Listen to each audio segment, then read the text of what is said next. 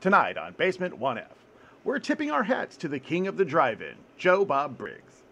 And let's not forget the heart and soul of the last drive-in, the amazing Darcy the Mail Girl. She's smart, she's witty, and she owns every horror cameo like a boss. I go way back with Joe Bob, all the way to his Monster Vision days. His rants are legendary, and his film knowledge is encyclopedic. And Darcy's Twitter game is just as strong off screen.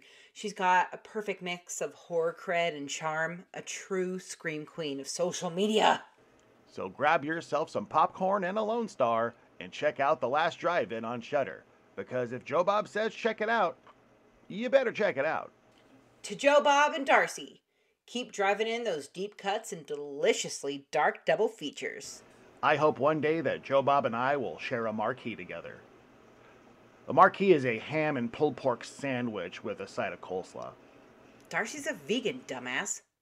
Thanks, Allie. I love you too.